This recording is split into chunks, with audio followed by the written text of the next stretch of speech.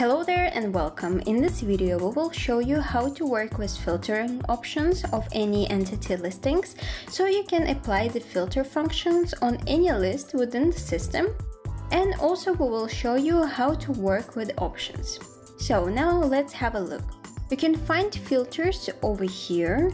Now we see the filter menu. Click on the add filter and here you can see all the entities.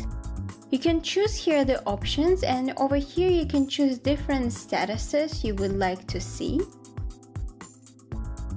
You can also adjust options. Here you can add and remove columns. So right now we have assignee, due date and percentage, which you can also see over here. This way you can add more columns, for example, author and category. Now let's click apply settings. And now you can see that the new columns appear over here, which we have just added. Here in the options, you can also choose the option to show the total row. You can also load groups opened, which is linked to this option over here, where you can choose to group the results by a certain feature. For example, we can choose author. And lastly, you can choose to show avatars or not to show them, which you can see over here. And when you hover above it, you can see the name of the assignee. And if you don't want to see the avatar, just untick this option and instead you will see the names. Now let's apply the settings. Now you can see that the tasks are grouped by author. Here you can see the assignee instead of the avatar, and also over here you can see the author. And as you can see, all the groups are opened. If you would like to see just a list of the groups, you will uncheck this option and click apply. So this is the way the list looks now.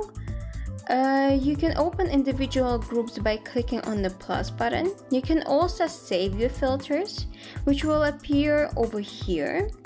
Here you can find your private filters, and below there are public filters that everyone can see. You can also set filters to particular roles. And over here you can see the default filter, which will always show up over here, and in this case it is workers task. So you can just click on the user and then you will be able to see a list of tasks where this user is the assignee.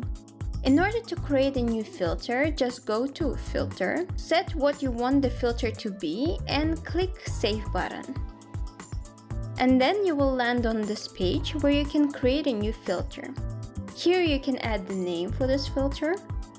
You can choose to whom this filter is visible. You can make it private, that is only visible to you.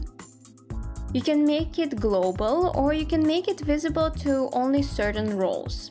So let's select consultants, project managers, and for example CEOs. Here you can also choose if you want to have this filter on all the projects. Now, here you can choose where you want this filter to be displayed. You can either choose to see it over here in the default column, or if you choose this option, you will be able to see it over here on the top.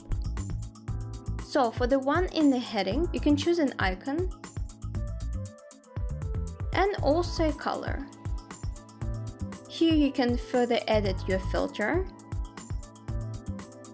Here you can also choose the theme, and below you can choose to sort the results by a certain entity, and here you can choose the ascending or descending order.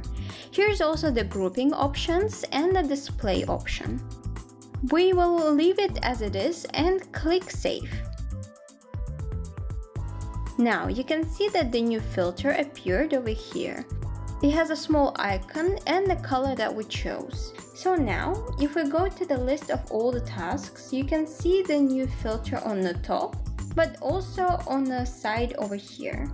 They appear under separate filter subsections for different roles. Here we can see the consultants, and above it there is a project manager. So to use this filter, just click on it, and as you can see, the tasks are filtered.